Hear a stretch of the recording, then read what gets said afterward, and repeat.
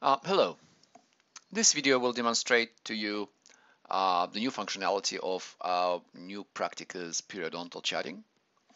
As with all the major uh, changes in Praktika in the past 6 months or so, we tend to keep the existing units for those people who are happy with them while introducing new functionality, which is optional. So at the moment, this practice is capable of running two different periodontal chartings. So the one which is the existing one and the one which is the new one. And I will demonstrate to you how the new one works. So for that, I will go to the management section and will switch to the new periodontal charting. So I'll go to the management section, practice details, click on the perio button, and you can see here in the settings, I've got period charting type 1 and period charting type 2 new. So the first one is selected at the moment. I will select the new one. Sorry. It also gives me some other optional settings. The first one is a default jaw visibility, allowing me to see one jaw at a time or both of them on the screen. Also, PSR, CPITN exam input. Also, I can have both of them showing on the screen or just show a particular one. So I will just keep showing maxilla and showing PSR input and say OK. Going back to the schedule and appointment book and click on a patient I want to have a perio exam with. So click on the patient file and click on the perio charting. Okay, you can see the perio chart, new perio chart screen, which is divided into three vertical parts. The central part is occupied by the chart itself. On the left, we have the clinical note section and as well as patient images. And on the right, we have the control panel, which allows us to change the configuration of the charting. So the clinical note section is exactly like anywhere else. This is a new patient, so there are no clinical notes at the moment. I can just create a new clinical note. I can use my quick templates in there as I would do in any other part of the software. I'll just type here new perio exam, and at the bottom of this section there's an imaging module which allows you to see the patient images in descending order, so by the date. If you want to see a particular image, you can double click on that. It sort of maximizes the image. You've got the tools, standard tools, which allow you to zoom in, rotate your image, reset it back to where it was. So I'll just zoom it in a bit and so close the tools, for example, so you can actually preview the image. Also, you may notice that we can actually resize those panels. We can resize the panels to either increase the clinical note section or increase the imaging section. That's just a horizontal slider which allows us to change their height. But we can also change the proportions and size of the overall view here. And as you can see, I can increase, the image size significantly while reducing the size of the chart at the same time. So if I do it backwards, you will see that the image is reducing while the chart is getting increased. I can close it whatsoever completely, so you can see the sliders are still there. I can still move them and open if I need to, but that allows me to maximize my charting area so that it's a lot easier to input the data and a lot easier to see the results of the input as well. Now to the chart.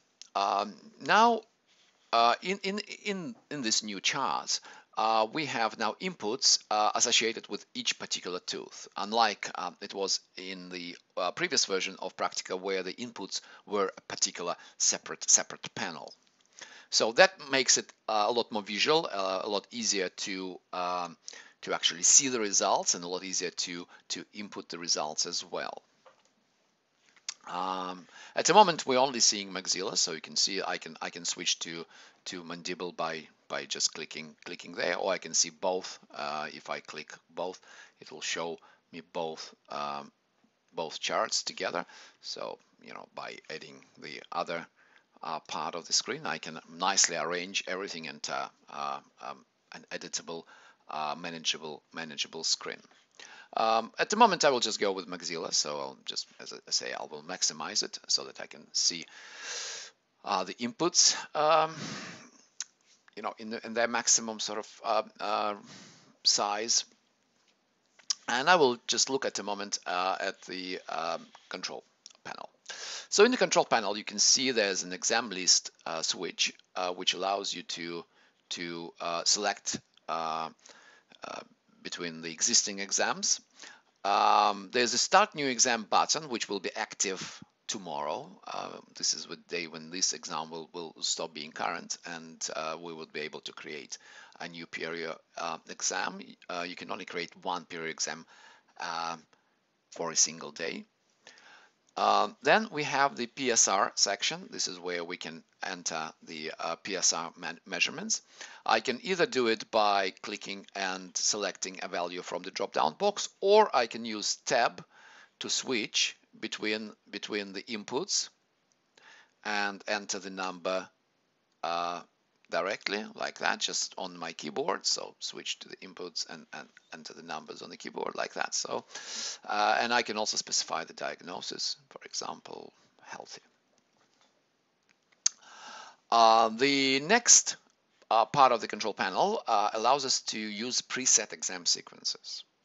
So which would stand for probing depth recession, probing depth rotation and mobility, probing depth bleeding and suppuration, or all. At the moment, the all is selected. As you can see, every input is active. I can input any data anywhere I like. If I select PD only, you will see that it disables all the other inputs apart from the probing depth. So probing depth is the only enabled input now, and you can easily see that in the switches on the right side of the chart. Those switches are interactive. You can actually enable or disable any input in the chart. Like that, you can configure it the way you like it, rather than using presets. So if I click PDR, you can see that probing depth and recession at the moment are selected. If I select PDFM, you can see probing depth, mobility, and forcation are selected. If I select PBS, it will select probing depth, bleeding, and suppuration. If I select all, everything is enabled. I may do it any way I like. I may only say, look, I'm only doing bleeding there, and I'm only doing recession on the other side. So that's possible as well. I will select all at the moment. So all of them are selected. So all the inputs are selected. Now the way the input is happening now is that we have the auto switching facility, which allows you to basically change the focus automatically or place the cursor in the next input once you enter a value, so without pressing any tab buttons or any other keys, or you can do it manually. Manually meaning that you need to switch from one input to another, either by a tab or by using a mouse, for example. So at the moment I am in the auto switch mode. And if I place my cursor in the input for the distal measurement for the distal probing depth measurement of the 18th tooth, I can just enter the value. And once I enter the value, it will automatically switch to the next input. So if I press 1, you can see it automatically switches to the next input. If I press 2, it switches to the next input. If I press 1 again, it switches to the next tooth. So that is configured by the side movement, and at the moment the side movement, which is that sort of side selected, goes through a single measurement. So it will go through the probing depth of every tooth. First of all on the facial side, and then it'll change to palatal side.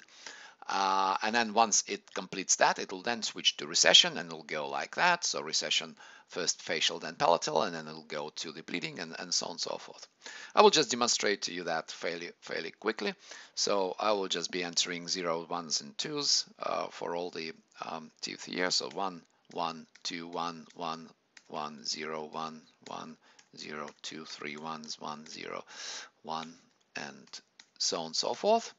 You can see that once I enter, it quickly switches to another input, and once we come to the last input here on this side, on the facial side, and I'll just enter here 3, it will then jump to the palatal side of the same tooth, and we'll highlight that, and I can continue entering, and as you can see, it now moves right to left along the palatal side.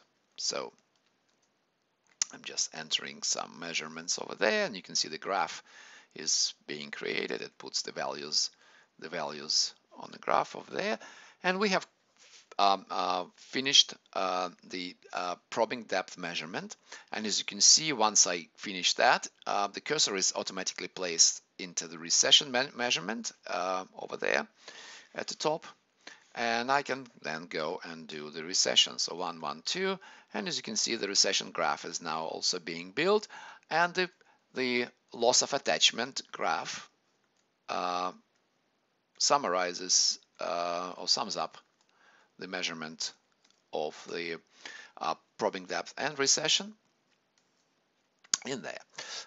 The recession can be a negative number, so we can put -2, for example, and as you can see, or -3 and -1, for example. So you can see the graph is being adjusted to the negative values of recession. So -1, 0, -1, something like that. So, and then again it jumps to the next tooth. So I will just do 0, 1, 2, and going again on another side as well. So I'll just continue inputting the numbers here.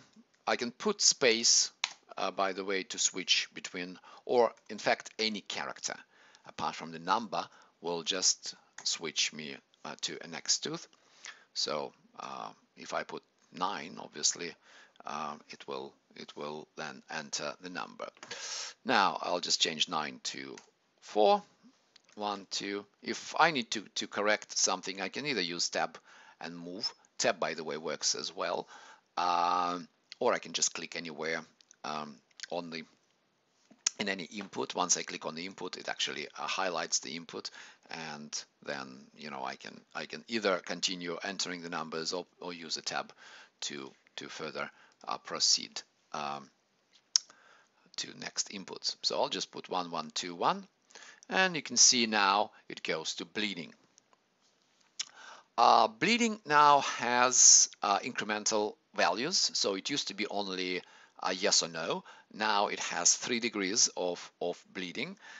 You can, if you are not using degrees, you can just put 1 and just put bleeding 1 there.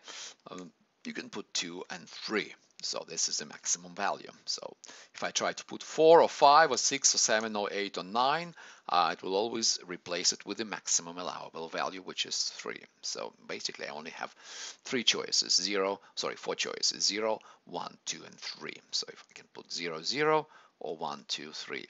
Again, if I use space or I use any character, A, B, C, D, it will always be 0. So it will only recognize the legal inputs, which are 0, 1, 2, and 3. Any other input will just place you, or will just proceed to the next input over there. So 2, 3. I will just go 0, 0, 0, 0, 0, 0, 1, 2, 0, 0, 0, 0, 0, 0, 0, 1, 2. Again, it goes into another side, and I will just do 1, 1, space, 1, 1, space, space, space, space, space, space, 1, 1. I'll just use spaces to enter, and 1 here. Now, and 1 there.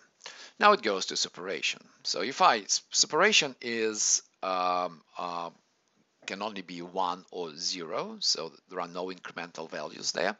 So any number will give me 1 apart from 0. So any character will give me 0, space will give me 0.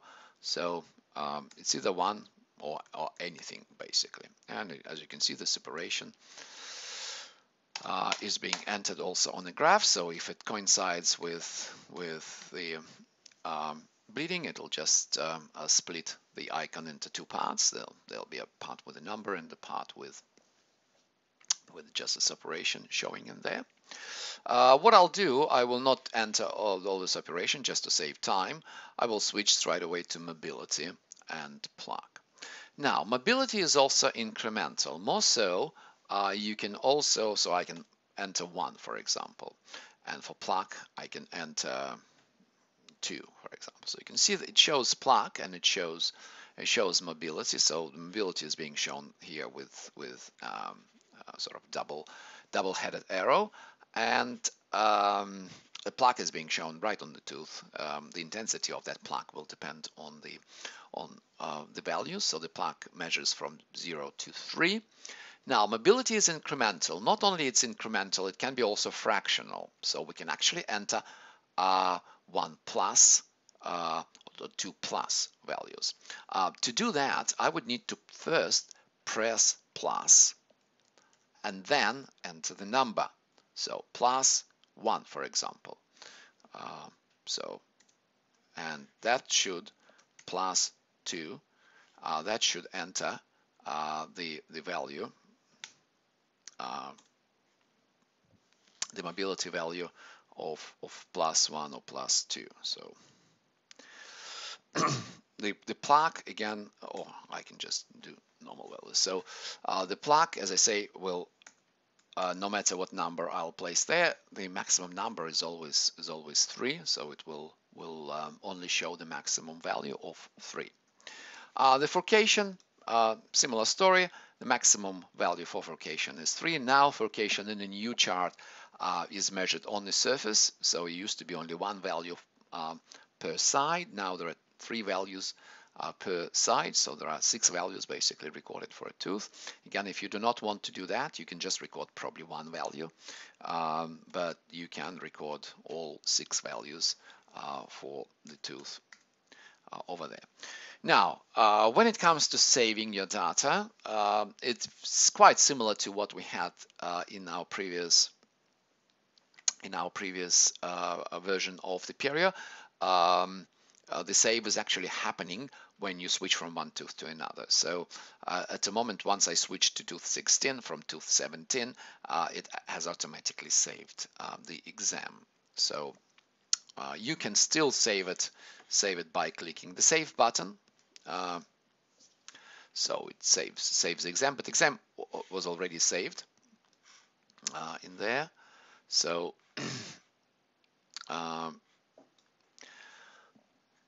as I say, it's being saved automatically every time you switch to a new tooth. You can also, as I said, you can use the auto switch feature, or you can use the manual switching. If you are using auto switch and you need to enter a number which is more than 9, let's say here we need to, or there we need to enter a number which is say 10 or 11 or 12. So if I try to do 11 with automatic, I will just enter 1 and 1 input and 1 and another input. But I want to do 11. So for that, I can switch to manual with tabs input. And if I switch to a manual input rather than auto switch, it will not jump to a next input. So if I can then enter number 10 here. But as you can see, if I need to then switch to another input, I would need to use tab, or I need to use my mouse to actually switch to another tooth. But that allows me to enter such values as that without jumping to a next input. So auto switch will only allow you to use the numbers from 0 to 9, because it considers 10 as two numbers, 1 and 0. If you want to enter a number larger than 9, you need to switch to manual entry options and click on a particular input, which will be highlighted on your click, and enter that number. So then you either enable again the auto switch, or use your keyboard, use your tab button or mouse to switch to another input. The last thing which I would need to show you is printing. So if I need to print a chart, I'll just click print, select print option, go to print, and I will just use a PDF preview just to show the chart over there in the printing. So there we go. The chart is printed, and I can then close my period charting and finish my period exam.